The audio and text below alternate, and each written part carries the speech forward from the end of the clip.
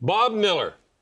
50 years. I mean, that is unbelievable. I've gone a long time, but nothing like him. I remember him and Jim Fox all the time. We'd go home after the game, and I'd get that late game. He loved that Triple Crown line. Well, yeah, absolutely. That's the time when they gave you fits, right? You had a great team, Don, in the mid-'70s. And Bob's always said that every time Dion touched the puck, it brought you out of your seat. And Dave Taylor, Charlie Simmer, and Vachon and net. And he said, one of his famous calls, we're going back to Boston. Going back to Boston. I remember they put that in Boston. Going back to Boston.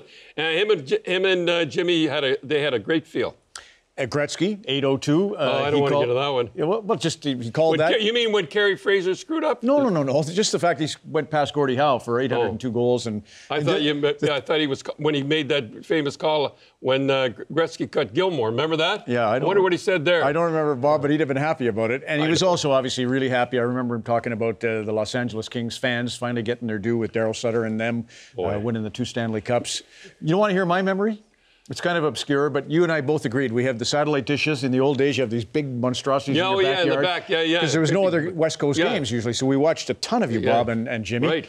And I remember, for some silly reason, I remember The Cure, Feels Like Heaven, Just Like Heaven. The song kept playing, and it was one of my favorite songs in arenas. And my point of this story is Bruce Springsteen was touring one time overseas, and there was big posters promoting, greatest show, Bruce Springsteen from the United States. And he tore all the posters down. He says, I will show them. I'm not going to tell them how great I am. And in that song, it started, show me, show me, show me. And that's Bob Miller. He showed you. He didn't, it was no editorial, no storytelling.